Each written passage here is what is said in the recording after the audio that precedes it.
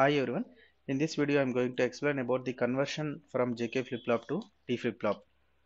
So conversion of a JK flip-flop into T flip-flop is nothing but we have a JK flip-flop with us. That JK flip-flop needs to be converted into T flip-flop. That means we are having a flip-flop which is JK. These are the inputs of JK and two outputs are there commonly for every flip-flop, Q, Q bar. Now this JK flip-flop needs to be converted into a T flip-flop. So that means T is the only input for this flip-flop, and whatever the circuit we need to develop here, that should be we need to calculate it. Okay, that should be calculated. So JK flip-flop needs to be converted into T flip-flop. So for any conversion, I told you first we need to calculate the Boolean equations of J and K. So here we should calculate the Boolean expression for J and K inputs.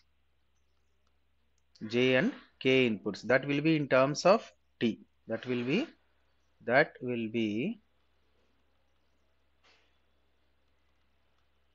in terms of T.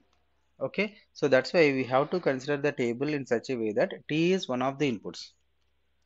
Okay. So first we need to draw the conversion table. Conversion table is derived from the excitation table. Excitation table is very important when you are going for the conversions. I told you already what do you mean by excitation table and how to derive what different excitation tables for different flip-flops in the previous videos. Okay, so now we have to consider here the excitation table of the JK flip-flop. JK flip-flop excitation is very important for the JK flip-flop to be converted into another type of flip-flop. Okay, so first external input and present state, next state, and then flip-flop inputs. Flip-flop inputs are nothing but J and K. Whichever the flip-flop is available now, that inputs are nothing but J and K.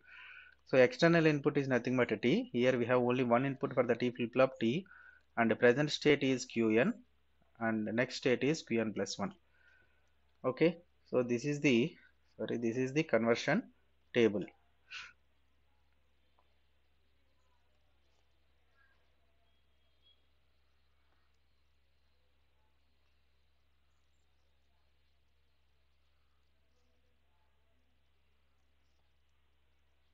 So by this time when you are learning the conversions from one flip-flop to another flip-flop, you must be aware of the flip-flop truth tables and as well as excitation tables. Okay, so here we have external input, present state, next state, and then JK inputs. Okay, now T0 0 0 1 1 0 1 1. Okay, so T is equal to 0. What is the truth table from the truth table of the T flip-flop? We have learned that when T is equal to 0, it maintains the same state in the next state. But when T is equal to 1, it will complement the previous output. So the 0 means again 0 because the previous state T is equal to 0 means it gives you the same as output same as the previous state. So previous state is 0, so now output is 0. Again T is equal to 0. So T equal to 0 means whatever the previous state is there, that will be carried out again for the next state. So Qn is equal to 1. So now it is 1. And T is equal to 1, that will complement the previous state. So Qn is equal to 0 means now it is 1. Now it is 1. And again T is equal to 1, that will complement the previous state. Now it is 0.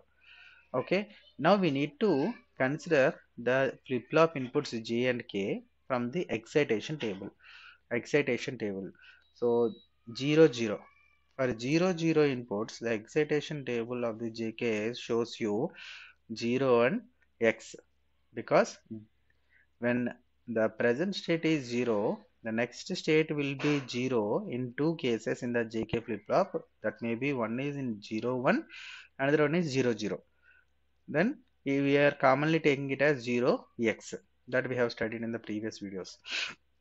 And next, present state is 1, next state will be also 1. This particular case will happen in two cases, for j is equal to 0 and k is equal to 0. Another choice is j is equal to 1 and k is equal to 0. So x is 0.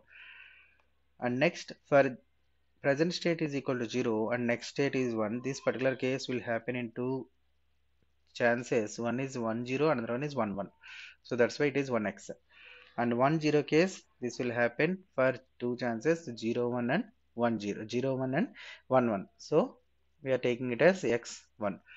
Okay, now what is the condition we should follow? We should calculate the Boolean expression for the j and k inputs, that will be in terms of t. So consider the j k map for j, k map for j. So k map for j is,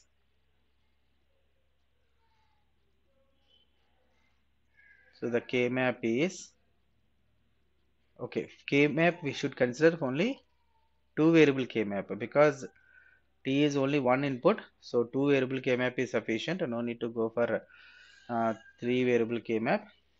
Two variable k map is sufficient. So simply consider a two variable k map which gives you four combinations like this.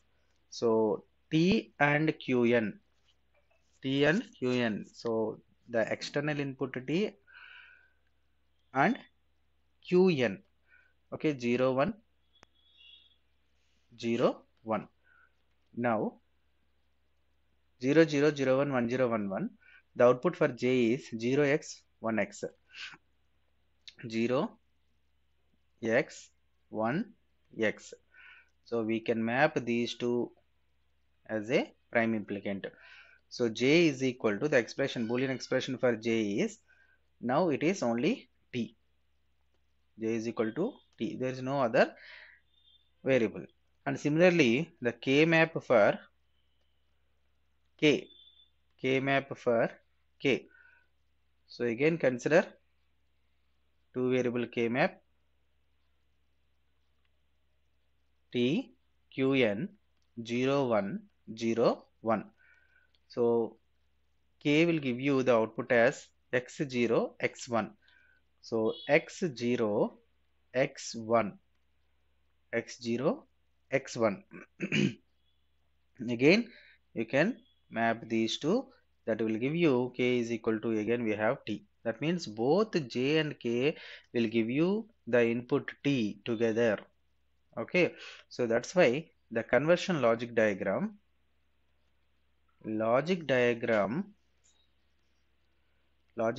of JK flip-flop to T flip-flop conversion. So how it will be now? Just simply we are taking the JK. Internally we are having J and K operation, but externally we will be having T as input, and these two are connected together, and this is the clock input C, Q bar. This is the flip-flop, JK flip-flop. Okay, so internally we are having JK flip-flop, but externally it is acting like a T flip-flop.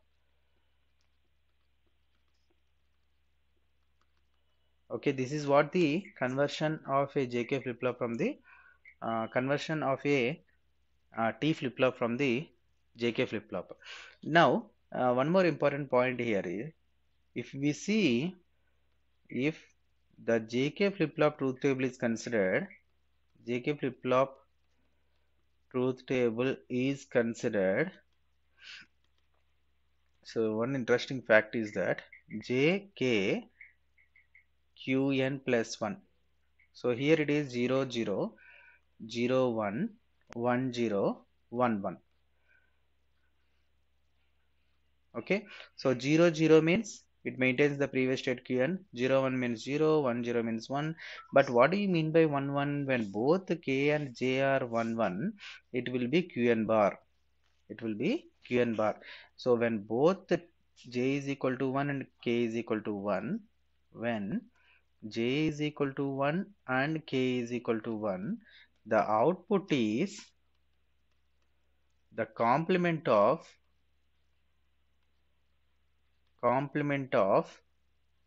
previous state. Every time it changes the previous state output. Suppose if it is 1, next state it is 0. If it is 0, next state it is 1. Like that we will be having 0 1 0 1 0 1 0 1. Like that it will be a continuous flow, continuous sequence. Okay, that means, what do you mean by this? It means it is toggling operation. That is what your T flip-flop will do. So T flip-flop is generated or originated from the JK flip-flop only, but when it is both J and K are ones. Both J and K are ones. This is what the toggle state. Okay, this is also one of the reason why JK flip-flop is used as the conversion for the T flip-flop, and even without any other logic gates. Okay, as I mentioned here in the beginning, we may need a logic circuit to convert a JK flip-flop into T flip-flop, but fortunately we don't need anything, because JK, when it is short circuited, that will be acting as a T flip-flop because of from these analysis. Okay, thank you.